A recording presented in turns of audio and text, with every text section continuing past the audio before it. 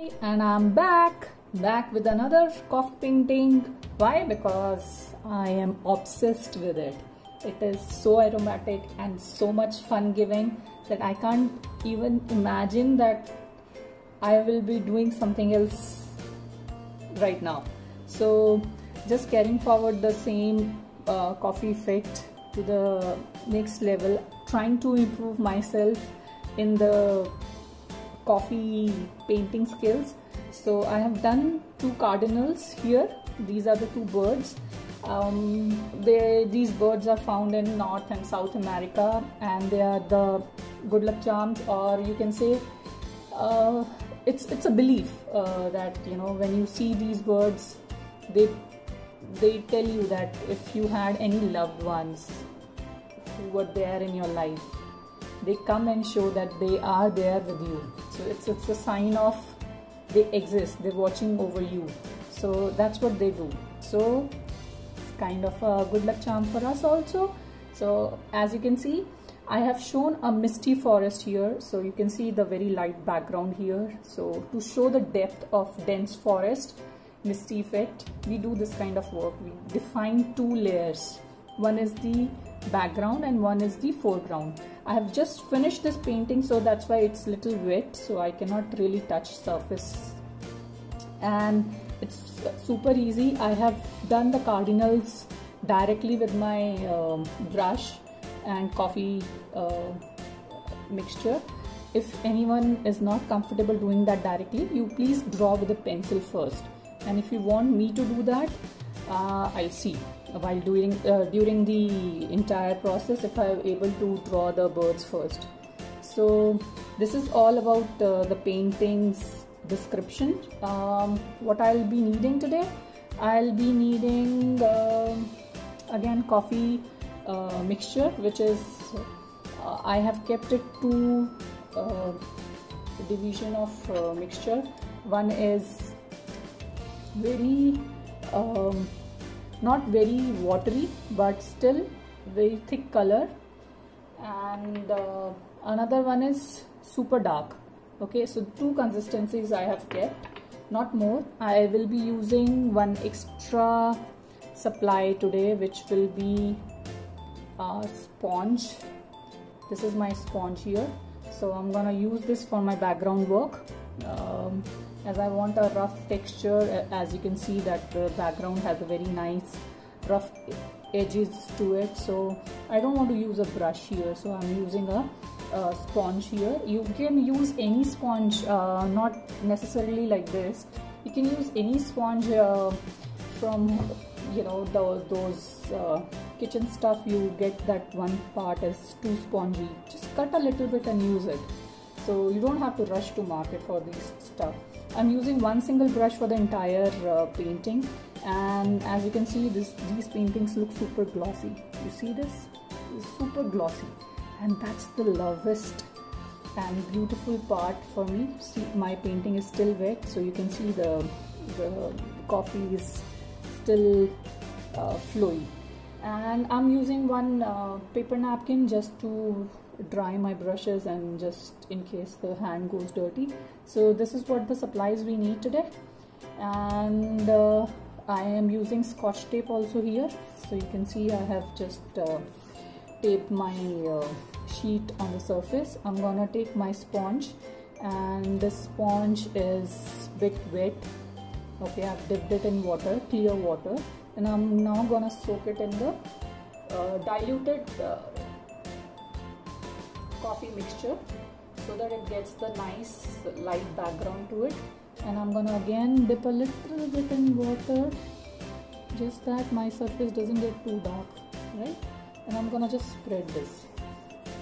So this looks very dark than the work I have done, so I'm gonna just take more water and just dilute it more. That's the fun of using sponge. Sponge can easily, you see this? I'm just washing it off. So that's the color I want. And if you want more, I'll just do it more. So sponge needs to be. And now I'm gonna just take it off here nicely. Yeah, That's the thing. Now I'm gonna just dip my sponge again into the solution a little bit. As you can see, this solution gets thicker and thicker if you keep it for some time. So you got to be really careful when you're using it. I'm just making sure my sponge is working nicely and smoothly. And this coffee solution takes time to dry out. So now you see I'm just taking and dabbing my sponge over it. This will give a nice texture to my background. So just make sure you just remove the bubbles slowly, gradually. So pop it out and nicely leave the background. Now let it dry, and once it gets dry, you can use dryer also for the background effect.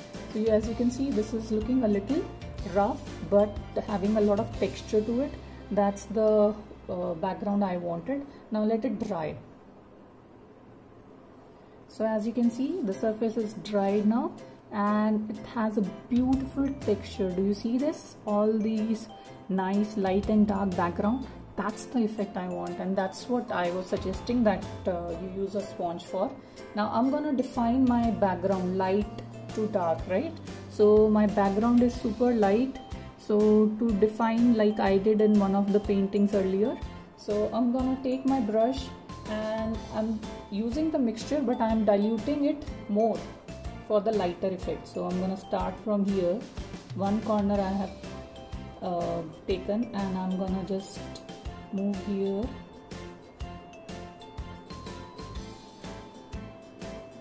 and whatever way you feel you are comfortable making the branches. No restrictions here. See, I'm gonna work, this is very watery and I'm gonna work on this effect only, not adding more coffee to my brush, no more mixtures. And make sure you make it look, the branches very, what do you call it, as very rough and edgy. That's the way you define it. And always remember, when you are making branches, the end part, you leave it as pointed. Do not keep it thick. So from thickness to narrowness, that's the logic of making the branches. And if you do that nice, you'll always get the perfect result. Shouldn't be worrying. So for us, the lockdown has been extended for another 14 days, so it's gonna be 30th April. So I'm already missing my classes, I'm already missing my students. And this is for you all, I mean, to all my students out there, these work are for you. You guys are my motivation. So I'm gonna just work a little bit more here, and you see this is a very light, and you see the glossiness here already. So that's the beauty, that you get glossiness, so it gets glossy with the coffee. This glossiness is sometimes you miss with watercolors. Very fine quality, maybe not. Acrylics and all colors give you this kind of glossiness to the paintwork. So as you can see, I'm just defining it more, not dip my brush into the color. And this is nice and beautiful. And just put more texture to this. Right? So this is the branch part, which is the background I have done. Okay. Now I'm gonna work on the foreground. So foreground means the top layer here. So this is the background. So this will get dullified. I'm gonna just dry this part also quickly. So this part is done. Now I'm selecting this corner here, and I'm gonna go here with the branch. So my branch will practically move from here, go a little up, and then spread. So I'm gonna work on the same solution, and I'm gonna start with a thicker base here, and slowly, you are not in a hurry, right? So slowly define your work and keep going. So I'm just gonna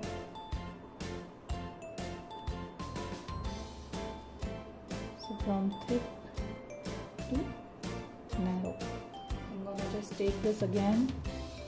I'm gonna define it a little bit more here,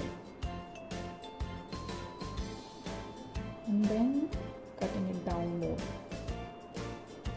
right, like this. So this looks like this, and now I'm gonna work on the other branches here. So I'm just gonna take the extensions out wherever I want the branches. Okay, so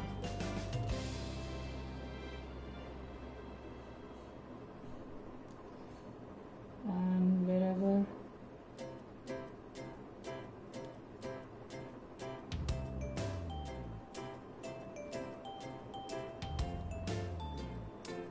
so it's like when you start loving something, doing for the first time, you feel excited like a small kid. You want to do it again and again. And that's what is happening with me. I'm kind of super excited using coffee in my work. I was thinking what to do. So this is the same kind of thing I did it in my class, which was more colorful.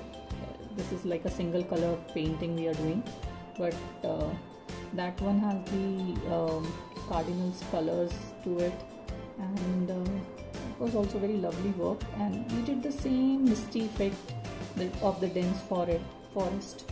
So I'm just kind of recreating that same work from my class. I hope my students can relate to it and do this. So this is my foreground, and I'm gonna just define it a bit more, and I'm gonna add the touches maybe a little bit later, and I'm gonna define the birds now. So I'm taking the brush, and if you want I can zoom this part for you how I'm doing it. So I'm defining this bird first. So first the beak part. The head is a little sharp and pointy. Then the body. This part is little curvy, more than like this. And this part here, it comes a little up, and the feathers comes like this. The first here,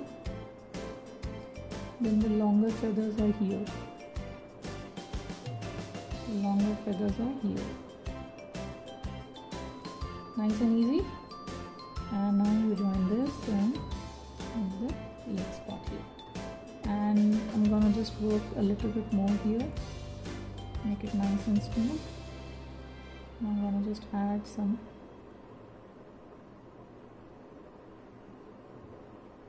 You see this? I'm just adding the same shade here. No colors because I'm just defining with this same color theme. I'm gonna just merge this surfaces which are coming, branches thing, so that it doesn't make it look odd. So this is one cardinal of mine, and I haven't put any eyes here, so okay, so this is one cardinal here, and I'm gonna work on the next one. I hope it looks like a cardinal only.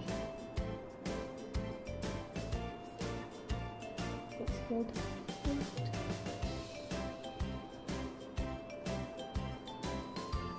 I'm gonna work on the next one here. Side. And I hope now you can see it in here.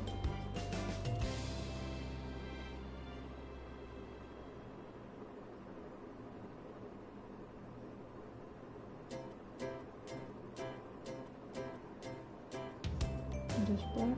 If you're not comfortable doing directly with the brush, I suggest use the pencil first.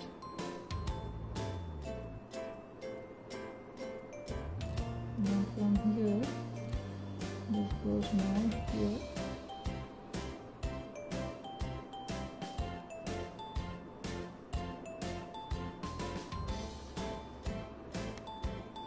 And from here, I'm going to define the feathers.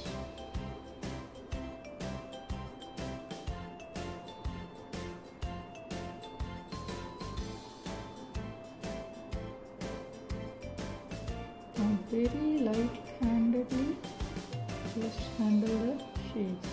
The branches has to be merged because these birds are sitting over these branches. So it should not be transparent in such a way, you know, the bird body is transparent. You can't do that. That kind of mistakes are horrible. So you got to be very careful about it. So I'm gonna just go a little bit more here.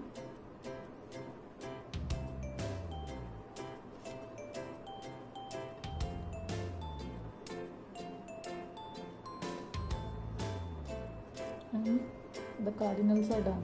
Now what I'm going to do is I'm going to take the same solution and now I'm going to work. Now my brush has more coffee mixture than earlier because now I have defined the entire painting, right? So I'm just redoing so now I have the, it's like you're layering the work done already.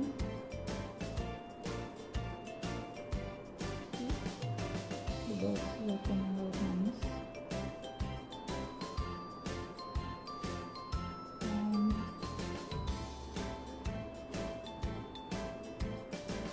Nice and lovely. You see how this is turning out now? Foreground and the background.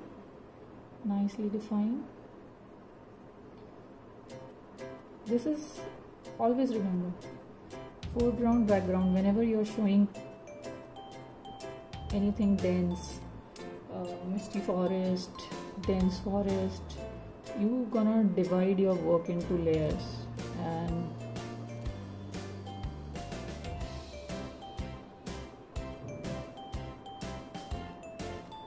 I'm gonna just keep adding color here.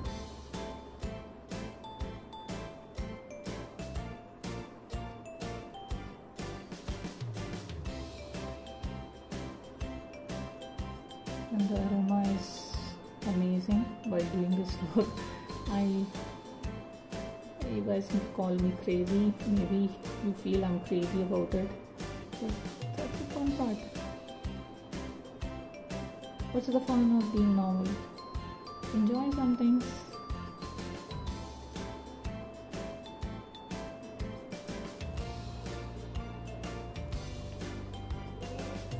Extremely satisfying.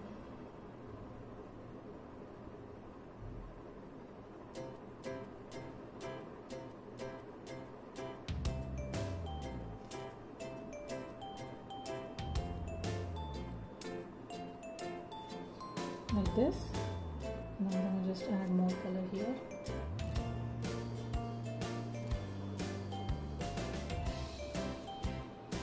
And keep on adding color.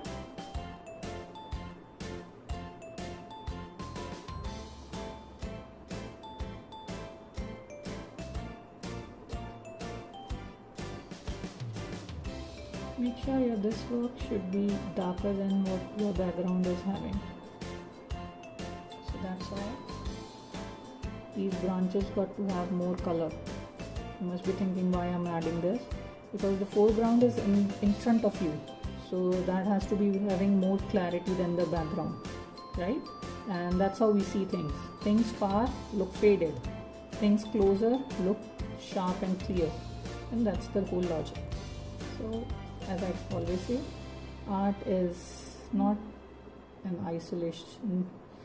isolated subject. I mean,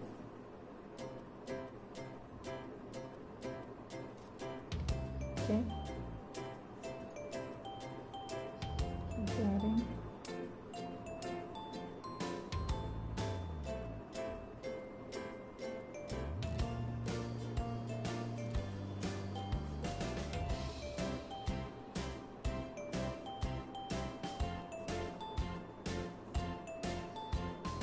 can always rectify mistakes. Just keep adding, keep doing.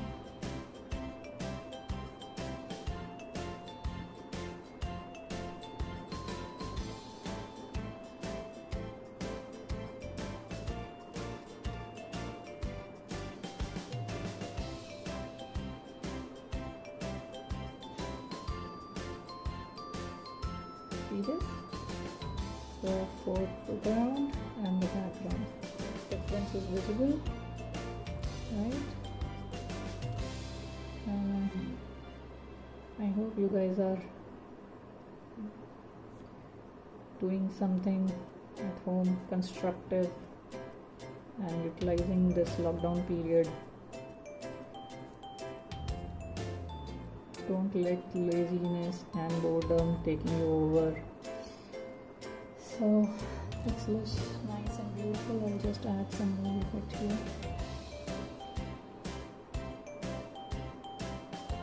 Any kind of trees you can opt for, not necessarily you have to follow each and every step I'm doing. That's what art is about.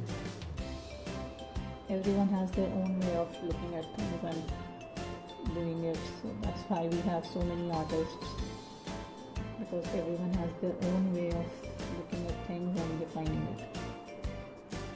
So this looks nice and beautiful.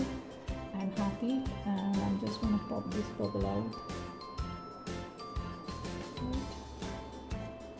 Make sure you're taking the bubbles out, because then once they get dry, they leave that natural emptiness over there. So just make sure you take care of that. And this is nicely done. I'm gonna just sign my sheet.